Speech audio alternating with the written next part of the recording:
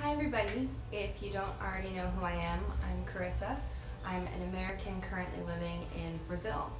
So I wanted to talk a little bit about what has been happening this last year because I haven't talked a whole lot about it publicly. So last March, I was speaking with my pastors down here, and we were talking about the religious visa that I had applied for, and I just really felt like I was an uphill struggle just all the time. And as soon as I decided to drop that process, I had so much peace. I just knew that it was the right thing to do. So then we were talking about the next thing, the direction I needed to head in. They were like, why don't you teach English? And I have always wanted to teach, I just never really knew how that would play out. So in praying about it, I really felt like that was the direction I needed to go. So everything kind of shifted from being so like ministry focused to teaching English. It's been a really, really good experience. So now I'm looking at doing the work visa. It's definitely not an easy process, and it takes a lot of faith and patience and knowing that like I'm secure in what I believe that the Lord has told me, and I don't doubt it, I don't question it. And it's just waiting for the timing and the right people to step in and everything to like fall into place. So along with that, like living down here, and Brazilians always ask me, why does an American want to live here when like it's America that they see on TV, you know? And then like when I'm in the States, people think like, oh my gosh, you live in Brazil, like how lucky are you? It's all beaches and palm trees, and it's definitely not. I spend most of my time in my apartment. I go to the beach maybe like once in 3 months, maybe twice. So if you do see me post pictures, I'm definitely not like living on the beach, even though I would love to be a beach bum. I'm always real cautious to post stuff about it because I don't want people to think that I'm just like on a vacation down here. So as far as the church goes, I started the church in 2015, and I was here for that first service.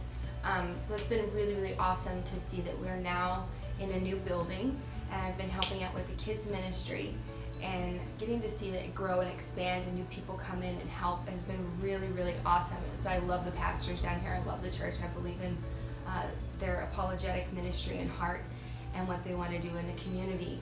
And a part of that is a kids home, which is what's really been on my heart since the Lord called me to Brazil in 2009. That's kind of like what I'm waiting to see happen, is this home open up. And so I'm trying to figure out, like, I know that I'm supposed to be here and I don't want to be gone for very long when I am in the States. And a part of that is because I don't want there to ever be a disconnection with me and the Brazilians here and being connected with this church.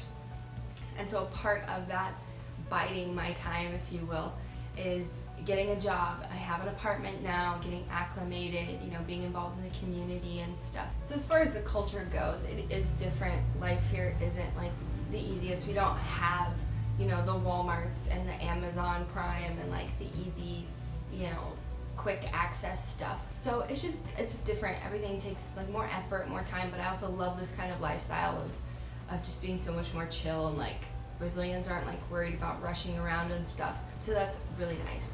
But there are conveniences that, you know, are not the same. Like sometimes my electricity goes out for no reason, or I don't have air conditioning in my house, but it's constantly 80 degrees and 100% humidity. You definitely appreciate when you're back in the States, and if anyone has traveled for long periods of time or lived in another country, they understand. Like when you go back to the States, you're so much more grateful for the little things. So anyways, this has been a long time coming. I have been coming down here for 5 years, and I just want to be permanent down here. I know that it's the next stage in my life, and what I need to do with the call of God is for me. So if you have any questions, feel free to ask me. I'm always happy to answer questions, whatever they may be. And thank you for your support. You're in this with me, and it helps me not feel so alone as like the only American here. So thanks so much for watching. Bye.